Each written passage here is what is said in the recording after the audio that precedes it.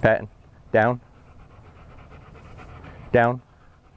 Patting. Plots. Plots.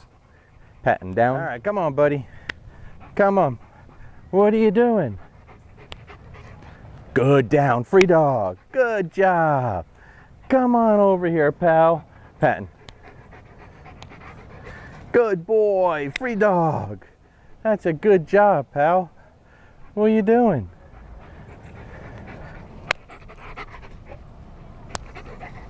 Free dog. All right, buddy. All done. All done. So see, it's only the down command, guys. I get it. It's only the down. But if you saw when he first got here, he refused to go down. And I've said it 1,000 times. When a dog gets here and refuses to go down easily, I back off. I don't force it. It's not important to me. But I can guarantee you, when I go back to it 5 or 6 days later, after that relationship and that trust is there, then we become a team. I'm the captain of that team. He is going to give me what I want every single time with heart and soul. That's dog training. That's why we call it dog training, not dog forcing. That simple. Don't be so quick to force your dog into positions. If he won't go into the down, he's trying to tell you something. Give it time. I've shown it over and over and over again.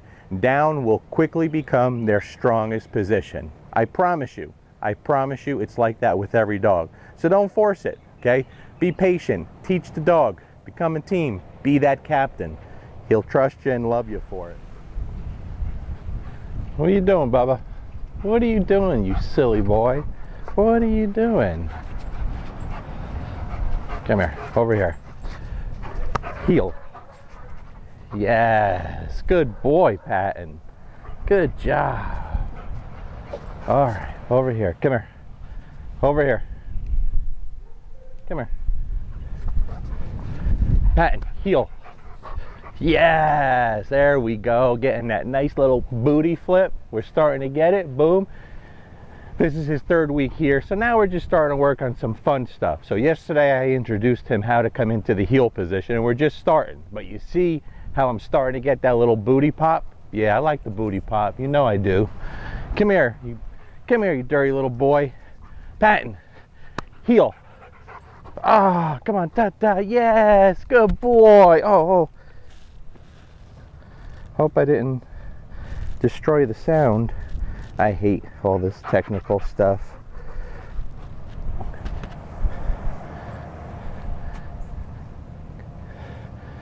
We got poop while we're filming?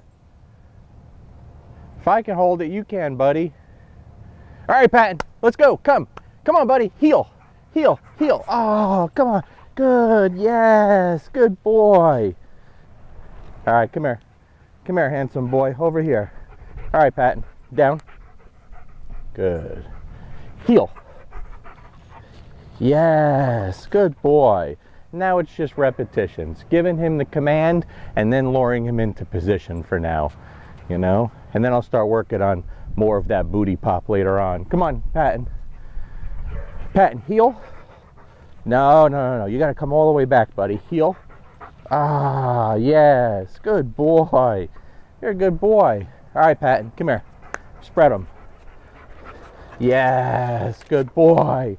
Just fun stuff now. So in his 3rd week, all the basics, the down, the sit, the come, the place, the walk nicely on a leash, we're doing the bite work. Oh, he's up on the crate top. He's like, okay, I come up here, cool things happen. That's real solid, real solid.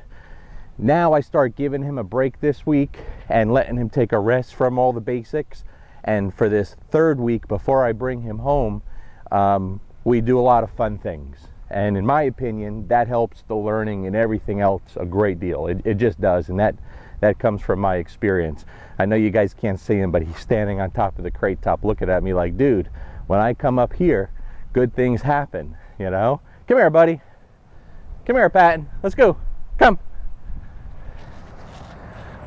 Spread them. Yes. Don't knock the wall down, homeboy. Don't knock the wall down, homeboy. All right. One more time. Spread them. You got to touch the wall. Yeah. No. Come here. You got to calm down. Spread them. Yes. Good. So see, when he gets jacked up and he can't function, just slow him down, show him what you want, and that's just a fun thing, you know? But that's just to allow the dog to have fun, teach him some new cool things that his owners can have fun with. We done for now? We done from now, homeboy?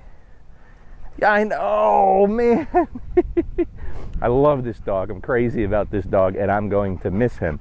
But when I take him back to his owners now, after the 3 weeks is up, I'd keep him longer, but I'm leaving for Australia for a couple of weeks. So when I send him back to his owners, I'm going to spend a few hours with them at the drop-off. And then, in a few weeks, when I get back from Australia, that's just the beginning. Now, I will continue to work with him a lot until he really is where we need him to be as he's growing. He's 9 months old. Okay, so I can't just pass him off to the owners and say, here's the commands, thank you very much. It doesn't work that way. So I am their dog trainer for the life of the dog as long as they want me. And that's everybody that I do a board and train for. That's how I do things. I am their trainer for the life of the dog as long as they want me. And that means you have to build really strong relationships with people, you know, but people pay me a lot of money to train a dog, and I don't take it lightly, so I'm going to give them everything I have. You know, that's all there is to it. Plus, I'd be sick not seeing this dog anymore. I think someone's got to make it the caca. Good boy. But see, now we're just starting some fun stuff. That's it. Couple minutes. We done. Peace out.